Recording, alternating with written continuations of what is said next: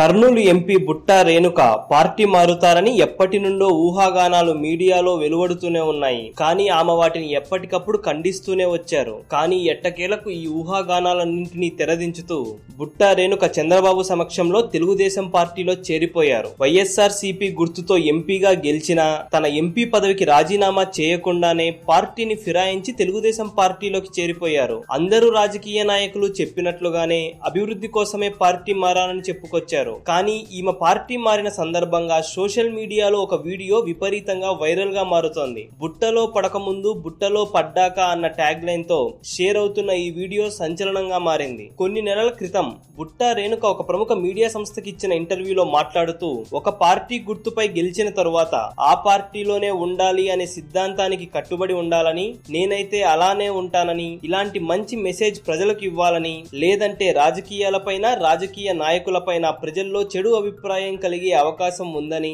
భవిష్యత్తులో ఎవరైతే రాజకీయాల్లోకి రావాలి అని అనుకుంటున్నారో వారికి మంచి మార్గం చూపాలని ఇలా ఎన్నో నీతులు చెప్పుకొచ్చారు. Ysrcp గుర్తుపై గెలిచాను కాబట్టి Ysrcpలోనే ఉంటానని ఘంటాపదంగా చెప్పారు. కానీ ఇప్పుడు అమరావతిలో సీన్ రివర్స్ అయింది. ముఖ్యమంత్రి నారా చంద్రబాబు నాయుడు సమక్షంలో టీడీపీలో చేరిన బుట్టా రేణుక అభివృద్ధి కోసం పార్టీ మారుతున్నానని చెప్పారు. 3 సంవత్సరాలుగా నా ధ్యేయం అభివృద్ధేనని, నాకు అభివృద్ధి తప్ప ఇంకేమీ అవసరం లేదని చెప్పారు. కానీ ఇంతకు ముందు ఈమె చెప్పినట్లుగా ఎంపీ పదవికి రాజీనామా చేయకుండానే, మంచి మార్గం భవిష్యత్తు తరానికి చూపియకుండానే పార్టీ మారి మీడియాతో మాట్లాడుతున్నప్పుడు నీతి సూక్తులు వల్లించారు. దీంతో ఈ 2 సందర్భాలలో బుట్టా రేణుక మాట్లాడిన వీడియో ఫుటేజ్ ని కట్ చేసి బుట్టలో పడకముందు బుట్టలో పడిన తరువాత అనే ట్యాగ్ లైన్ తో సోషల్ మీడియాలో పోస్ట్ చేశారు. ఈ వీడియో విపరీతంగా షేర్ అవుతోంది. రాజకీయ నాయకులు ఎలా కావాలంటే అలా మాట్లాడగలరు తమ అవసరాన్ని బట్టి అని బుట్టా రేణుక మరొక్కసారి తన మాటల ద్వారా రుజువు చేసిందని చాలా మంది చెబుతున్నారు. ప్రజల తలరాతలు మారటం లేదు, కానీ